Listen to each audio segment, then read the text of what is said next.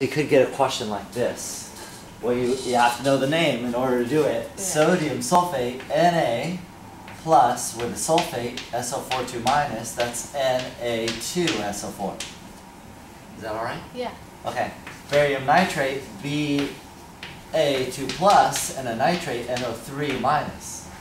So that's barium with two nitrates on it to make it neutral. Is that okay? Yeah. Now you have to know what kind of reaction it is. Does anybody recognize it? Double replacement. It's a double replacement. So the sulfate will go with the barium, and the nitrate, or the sodium will go with the nitrate.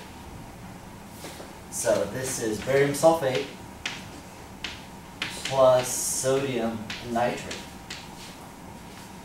So far, so good? So the first and the, like, say the sodium will always go with like the nitrate, not with the barium, right?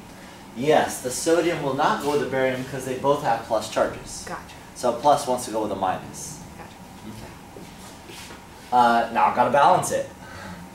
So they all are pretty equivalent. You start wherever you want. One barium, one sulfate, but two sodiums, so I need two sodiums here.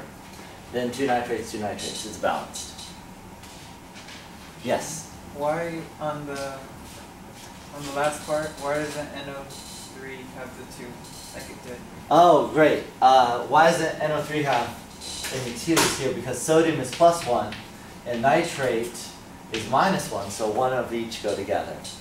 Here, barium is 2 plus and sulfate is 2 minus, so one of each go together as well. Is that alright?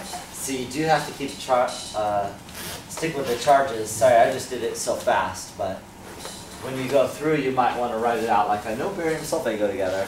What would it look like? I know sodium and nitrate go together. What would it look like?